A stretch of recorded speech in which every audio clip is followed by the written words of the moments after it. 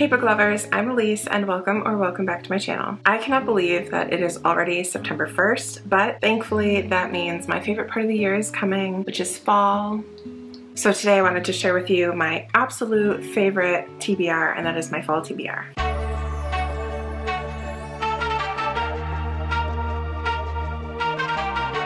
I made a TBR last year. I did not finish every book on that TBR, so quite a few of them are making a reappearance this year. And of course, there are some new ones that have been added as well. The first book I want to talk about is The September House by Carissa Orlando. This book obviously has to be read in the month of September. When Margaret and her husband, Hal, bought the large Victorian house on Hawthorne Street for sale at a surprisingly reasonable price, they couldn't believe they finally had a home of their own. Then they discovered the hauntings. Every September, the walls drip blood. The ghosts of former inhabitants appear, and all of them are terrified of something that lurks in the basement. Most people would flee. The next book is Sloof It by Brom. Again, cannot believe that I have yet to read this book. I've had it on my TBR for quite some time. So it takes place in Connecticut in 1666. Interesting year choice. An ancient spirit awakes in a dark wood. The wild folk call him Father, Slayer, Protector. Colonists call him Slewfoot, Demon, Devil. To Abatha, a recently widowed outcast, alone and vulnerable in her pious village, he is the only one she can turn to for help. Together, they ignite a battle between pagan and Puritan, one that threatens to destroy the entire village, leaving nothing but ashes and bloodshed in its wake. Probably one of my favorite covers of any book that I own. Next is a dark fantasy, which is Nettle and Bone by T. Kingfisher. I love T. Kingfisher. Not every book of hers. I did not actually enjoy A House with Good Bones. As the shy convent-raised third-born daughter, she escaped the traditional fate of princesses to be married away for the sake of an uncaring throne. But her sister wasn't so fortunate, and after years of silence, Mara is done watching her suffering at the hands of a powerful and abusive prince. Seeking help for her rescue mission, Mara is offered the tools she needs, but only if she can complete 3 seemingly impossible tasks: build a dog of bones, sew a cloak of nettles, capture moonlight in a jar. But as is the way in tales of princes and witches, doing the impossible is only the beginning. I'm obsessed with those end pages. Next up is Ninth House and Hellbent by Leigh Bardugo. I did start reading Ninth House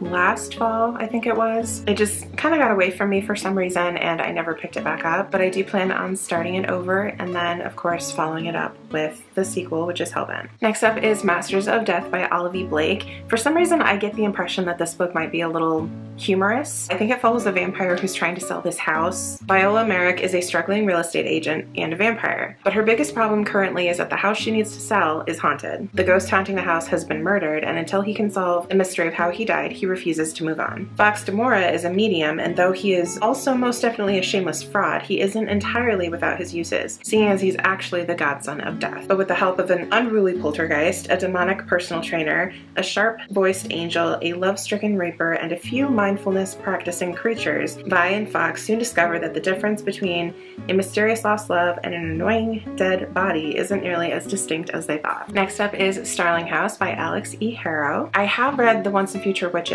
It was written really, really well. I did enjoy the writing style, but like the story didn't pull me in as much as I would have liked. So I'm a little apprehensive about this one, but it's not nearly as big because The Once and Future Witches was a chunker. Opal is a lot of things: orphan, high school dropout, full-time cynic, and part-time cashier, but above all, she's determined to find a better life for her younger brother Jasper, one that gets them out of Eden, Kentucky, a town remarkable for only 2 things: bad luck and E. Starling, the reclusive 19th century author of The Underland, who disappeared over 100 years ago. All she left behind were dark rumors and her home. Okay, so Starling House, the house of the author. Everyone agrees that it's best to ignore the uncanny mansion and its misanthropic heir, Arthur. Almost everyone. Opal has been obsessed with The Underland since she was a child. When she gets the chance to step inside Starling House and make some extra cash for her brother's escape fund, she can't resist. But sinister forces are digging deeper into the buried secrets of Starling House, and Arthur's own nightmares have become far too real. As Eden itself seems to be drowning in its own ghosts, Opal realizes that she might finally have found a reason to stick around. Next up is Vampires of El Norte by Isabel Cañas, and actually The Hacienda by Isabel Cañas as well. Mexican Gothic meets Rebecca in this debut supernatural suspense novel set in the aftermath of the Mexican War of Independence about a remote house, a sinister haunting, and the woman pulled into their clutches. And then Vampires of El Norte, vampires and vaqueros face off on the Texas-Mexico border in the supernatural western, from the author of The Hacienda. This one takes place in 1840s Mexico. Next up is an author that we saw previously, which is The Familiar by Leigh Bardugo. This one takes place in the 1500s, I believe.